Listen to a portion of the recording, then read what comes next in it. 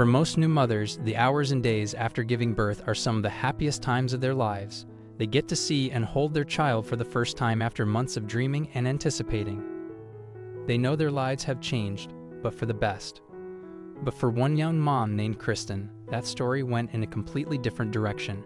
Instead of meeting her newborn, she was signing her parental rights over to her child's adoptive parents, a decision that would be lauded as a brave and selfless one, if it was one she made on her own.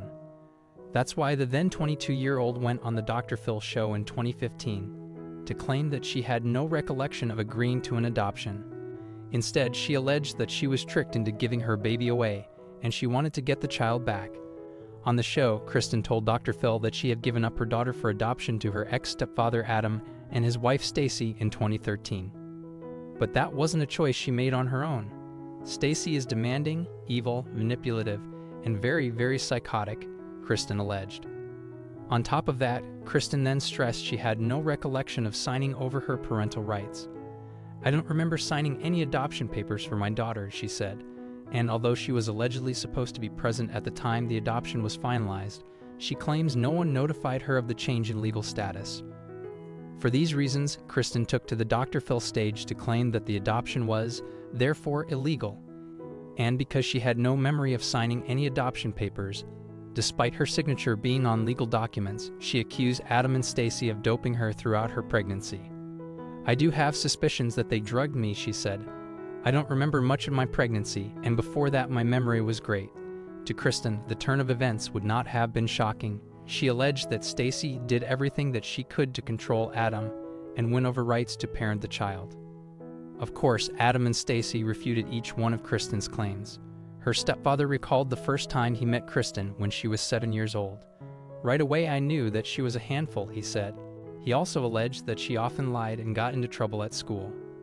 Adam also said he initially met news of Kristen's pregnancy with shock and concern for her unborn child. Kristen had no job, she bounced from house to house, she wasn't married, he said. "I didn't think a child deserved to be put through that." And despite Kristen's desire to get her child back, Stacy claimed that the young mother had never wanted anything to do with the newborn. "Kristen never acted like she wanted to see the baby whatsoever," Stacy said. Kristen made it clear to the nurses and the doctor she did not want her child laid on her once it was born. She did not want to see or touch the baby. Another point of contention was the type of adoption agreed upon by Kristen, Stacy, and Adam. The legal documents say they have a closed adoption, which means the child's birth mother has no right to interact with the child once she has rescinded her parental rights. Adam had a simple explanation for his ex-stepdaughter's actions. "She's got a victim mentality, she takes no responsibility for her actions," he said. "Kristen was not manipulated by me and Stacy, and she knows that." Stacy only echoed her partner's distrust of Kristen, saying, "Kristen's favorite thing to do is call us evil and bad people. If we're so evil and we're so bad, why did you choose us to adopt your child?" When the three finally came on stage to hash out their problems, Kristen held true to her story that she could not remember signing over her parental rights to Stacy and Adam. When Dr. Phil implied that she thought the signatures were forged, Kristen said, "No, I don't doubt that I signed the papers, but the memory of signing them, I do not have." But Dr. Phil also read one of Kristen's Facebook statuses posted prior to the adoption, which made it seem as though she was happy with her decision. "I have a great opportunity to give my baby a wonderful life with wonderful parents and also to make my life better," she wrote. "I will always love her and I am not abandoning her." Again, she claimed she didn't remember writing it. But Dr. Phil also tried his hand at casting doubt on Stacy and Adam, whose intentions he explosively questioned. "Did you get Kristen into your home and isolate her from friends and family and drug her and seduce her until she signed away her baby?" he asked. Before he could finish his question, Stacy interjected, saying, "Absolutely not. We were helping this young woman before she ever became pregnant," Stacy added, a claim that Kristen herself corroborated.